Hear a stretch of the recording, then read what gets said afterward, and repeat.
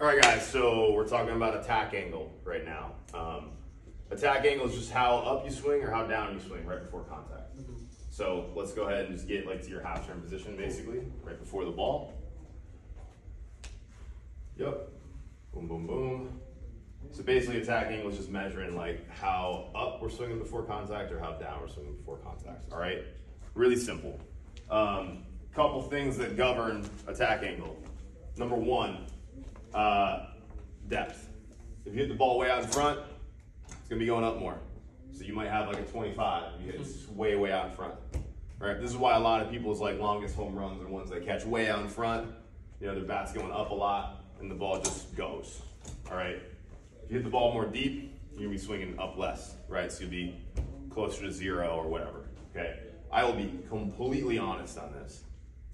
I don't care what your attack angle is. If you're good at hitting, like this is a no touch, right? Like if you're swinging up at a 25 and you find the barrel all the time, great, do that. If you swing at a 0, find the barrel all the time, great, do that. We just want you to be good at baseball, right? But if your on-field results aren't what you want, okay, then it is something we can work on, and it's a pretty easy thing to adjust and work on, all right? So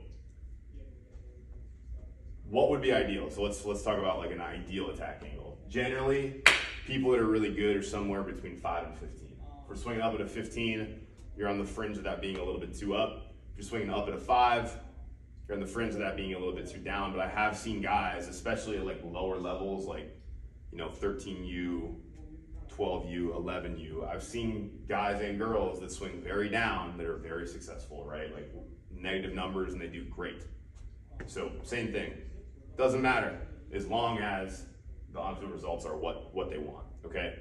But if you want to work on attack angle, here's a really simple thing that you can do in order to figure it out. So for us, attack angle is all just about establishing, like trying to connect like what you feel with what's real, okay?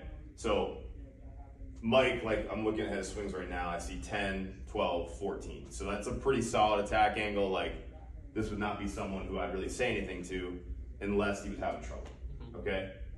That said, okay, when we hit, we want to be able to feel what our barrel is doing, okay? So we're gonna play a game called -10, 0, 10. Cool. All right, so first one, you're just gonna swing, and I want you to swing down. Yeah. And I want you to, on purpose, try to make that number say -10. -10. All right, cool.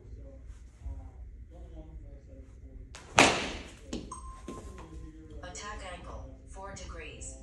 Okay, so what that tells me is that Mike's down is not all that down. So let's try again. Let's see if we can get -10 again.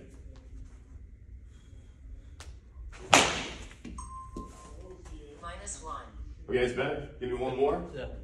You don't want to stick too long on this. So if he doesn't get perfect numbers in 3, if he doesn't get to the number he wants in 3, it's fine. Move on. -1. All right, cool. So like, what were you feeling like? Almost like you're like hitting a fungo shortstop? Yeah, I was trying to. Yeah, for sure. And like it still was like a -1. So now we're gonna do a 0. 0. So give me a 0. Okay. So basically the same thing. Same thing. Yeah.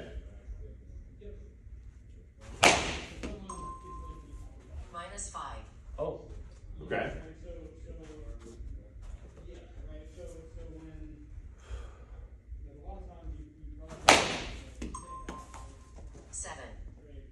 Okay. All right, so now let's do a 10. Cool.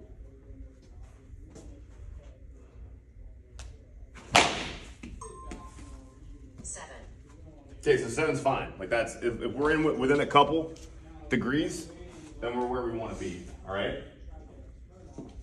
10 again? Yep, one more 10.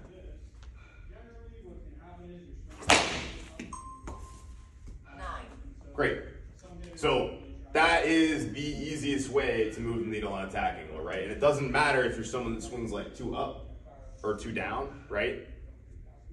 Like you do that, and you're gonna be able to feel like, oh, that's what 2 down feels like. Oh, that's what perfectly level feels like.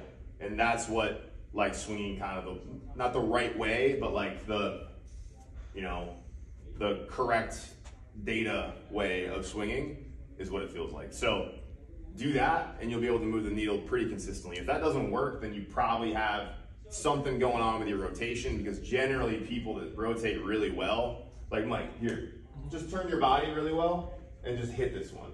Okay. Like when you turn your body really well, it usually makes you swing up more. So go ahead and just hit this one. 17. 18. There you go. Pretty close. Yeah. So when I turn really well, I'm probably gonna swing up more. When I turn a little not as well, I'll swing down more. So if you're struggling to get that 10 number and you can't get to the 10 number, then it's not a swing plane problem, it's a rotation problem, and you gotta fix that first. Once you rotate well, then you can start thinking about hands all the time. This is why so many big leaguers want to talk about hands all the time, because they think that's the only thing that made them successful. These guys are elite rotators. They turn their body really, really well. And then when they think about their hands, they're already rotating like perfectly. So when they use their hands, it actually works for them. But if you can't get to 10, you gotta rotate better. That's the key here.